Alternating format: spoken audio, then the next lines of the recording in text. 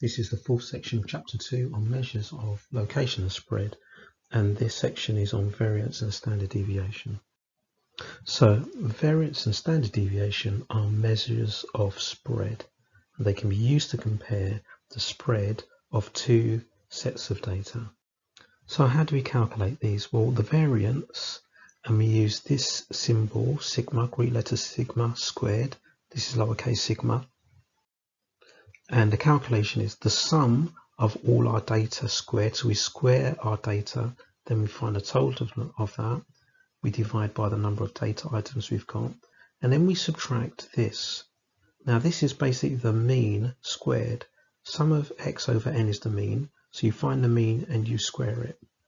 Now if we're using a table and we've got frequency table here, then we just add in f where we didn't have it before. So the sum of the frequency times the data squared over the sum of the frequency, and then again here minus the mean, that bit there in the brackets is the mean squared.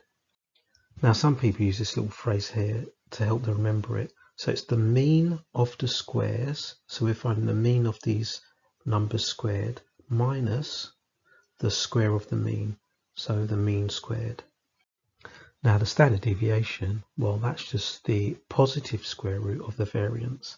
So if we just take this formula here and work out the square root, we've got the standard deviation. Same here, if we just take this, take the positive square root, and use this when we've got tables, that will give us the standard deviation.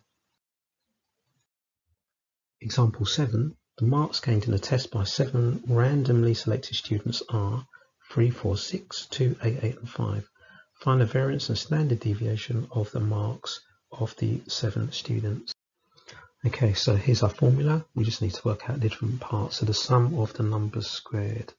So the sum of each of the values squared. So that's going to be 3 squared plus 4 squared plus 6 squared plus 2 squared plus 8 squared plus 8 squared plus 5 squared. So that gives us the sum of all of these numbers squared as 218.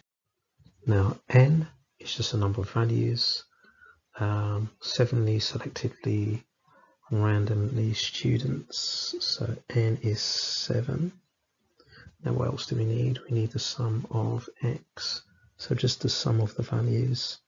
So 3 plus 4 plus 6 plus 2 plus 8 plus 8 plus 5.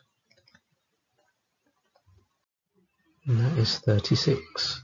So now we can just put everything into the formula. The variance is the sum of x squared, 218, over n, 7, minus the mean, which is 36 over 7 squared. Now that gives us exactly 230 over 49. Press the SD button, we get 4.6938. So I'm going to give my variance to 3 significant figures, so that'll be 4.69. Now there are no units for the variance or standard deviation. And then for the standard deviation, you could just write SD standard deviation. It's going to be the positive square root of that. So if I do that square root, I get 2.1665, and it carries on again to 3 significant figures, 2.17. So always state how much you're rounding it to. Example 8. Shamsa recalls the time spent out of school during the lunch hour to the nearest minute, x, of the female students in her year. The results are shown in the table. Calculate the standard deviation of the time spent out of school. Right, so here's our formula. So we're going to go through and work out each of these bits. Let's start with the sum of the frequencies times the value squared. So basically we take the time and we square it and we multiply it by the frequency. So you're going to have 3 times 35 squared plus 17 times 36 squared plus 29 times 37 squared plus 34 times by 38 squared. that comes up to 114,504. So we've worked this out. Let's carry on. Let's work out the sum of f.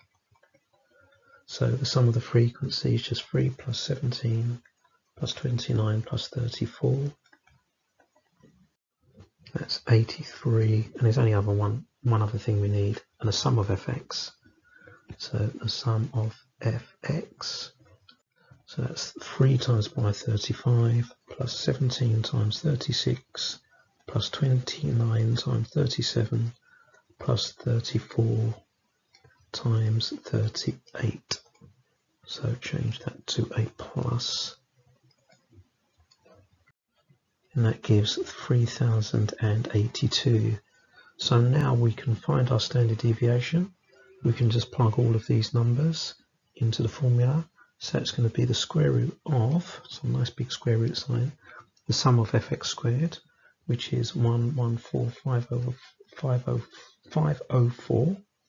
Having issues pronouncing words, so that's 114,504 over the sum of f, which is 83, minus, so we're going to minus now the mean squared, and the mean is sum of fx 3082 over the sum of f 83, and then we need to square all of that. Now all of that we can type in on a calculator, so I get 0.861088 like that. I'll round that to 3 significant figures, so I'll go 0.861, again no units, and that's to 3 significant figures.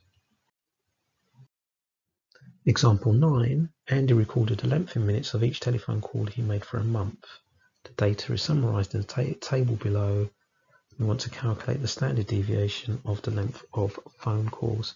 So here we've got grouped data, so we're going to need the midpoint for x when we do the calculation. Right, so here's our formula again. Here's our midpoints. You can see that this is actually going to be quite a bit of working that we need to do, so you might want to put it in a table. But quite often in this question, or questions like this, they will give you the sum of fx squared, and I'll give you the sum of fx. So let's start with the sum of fx squared.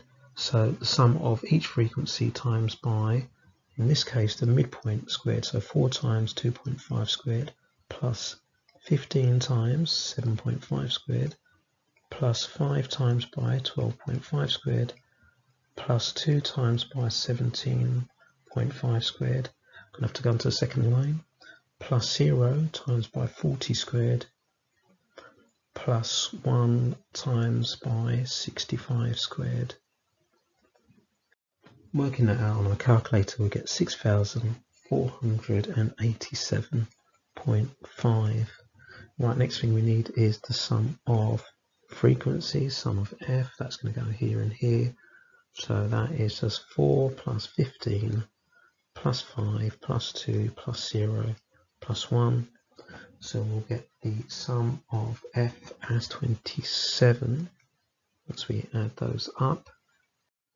And then lastly we want the sum of fx, so just the frequencies times by the data or the midpoint, so 4 times 2.5 plus 15 times 7.5 plus 5 times 12.5 plus 2 times by 17.5 plus 0 times 40 plus 1 times by 65. Now we can work that out on our calculator and get 285. So now we're ready to put all of the values into the formula. So it's going to be the square root of, hopefully the square root this sign is big enough, sum of fx squared, 6487.5, over the sum of f, 27, minus the mean squared, and the mean is going to be 285 over 27, and that's going to be squared. So putting a whole lot on our calculator, we get 11.35156, like that. Again, 3 significant figures, so 11 0.4, and we'll just put 3 significant figures here for our answer. So there's the standard deviation. If you want, when you do this type of calculation, you can write down intermediate bits of your calculation. So for example, what you get for this, what you get for this. But this is the important part, working out these values and showing that you've got them in the correct place in the formula. So you should now be able to do exercise 2E on pages 32 to 33 of the textbook.